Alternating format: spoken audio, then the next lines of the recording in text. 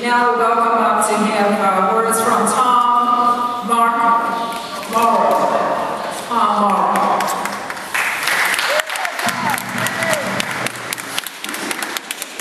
I want to be very brief, and I want to first say how sad I am, how sad I was when I heard John's passing, and I'd like to express my condolences and condolences of all of our families to Amon and Aisha.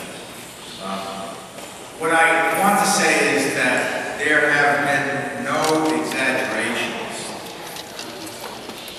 about what kind of man John was that we've heard here tonight.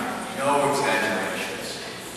There was a little bit of rhetoric here and there, but the qualities of the man were not exaggerated here tonight.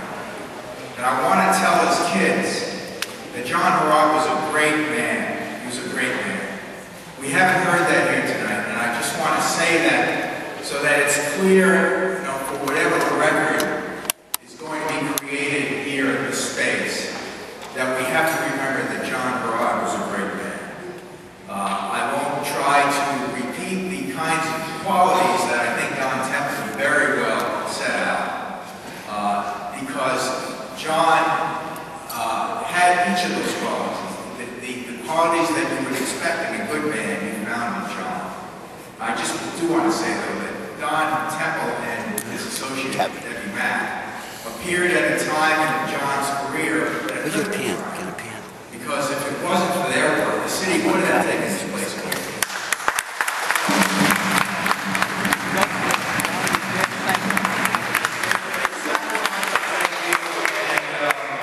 And I think that we should be aware of the great work that Don did for John.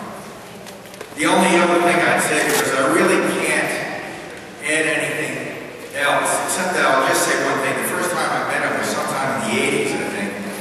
I lived down the street, and so he was sued by a guy named Bert Schmutzoff. I don't know if anybody remembers Bert. Yes.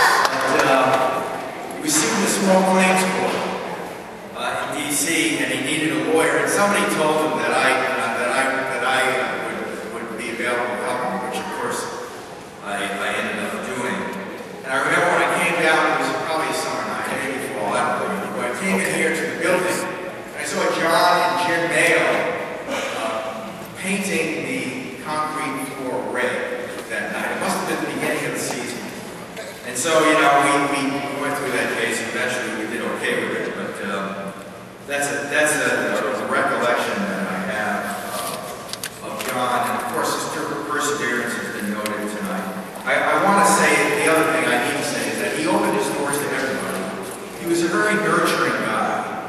He nurtured me, he nurtured my kids, and anybody who walked in that door found John to be welcoming and nurturing. And I think that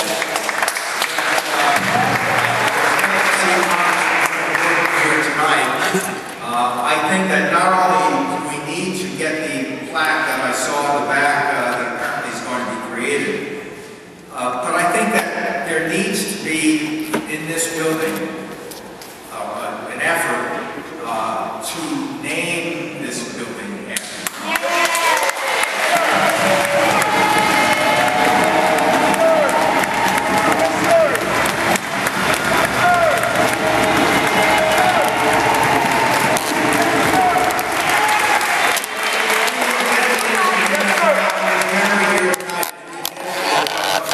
We need to do it. There are people in this room, there are people who can do that, and we will do it. Yes, sir. Yes, sir.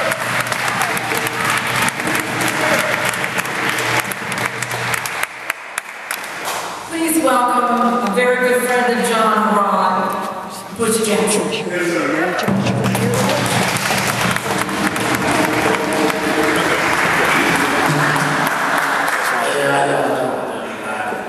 I've been knowing John since I was 8 years old. He watched out for me, and he nurtured me.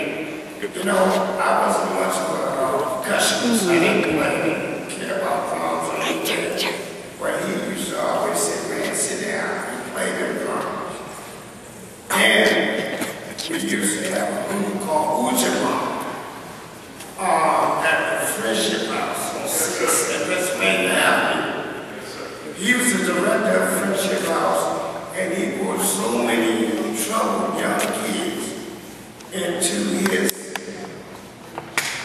thing. And you know what? I'm not the best person, but guess what? I'm a better person because I Yes, sir.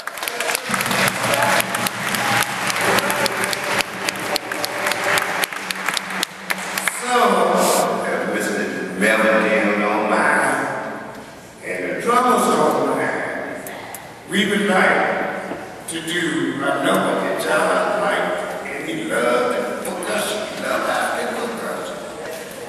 So we want to do one number, if that's all right with you guys. We're going to do it for him. Is it all right? Yeah.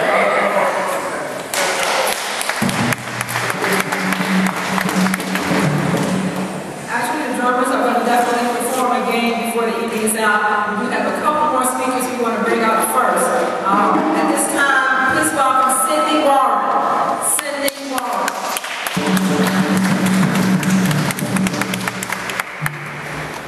My name is Cindy Warren, and I'm a member of the Board of Directors of Market 5 Gallery. And I would like to have every board member, present and past, to please come forward as I read a piece. Please, Vera, Butch, Camille, Tahira, where's Tom Morrow? Anyone else, past, present? Stand up in front. Can you just make sure we're still? Sorry, Wendy. Anyone else? Where's the restrooms here? All right, here we go. To the center on the right. Take the right. Through the doors. Acoustics are Right on the one of the right. things that make it. We are Market 5 Gallery. Market 5 Gallery is a non-profit organization devoted to supporting arts in community.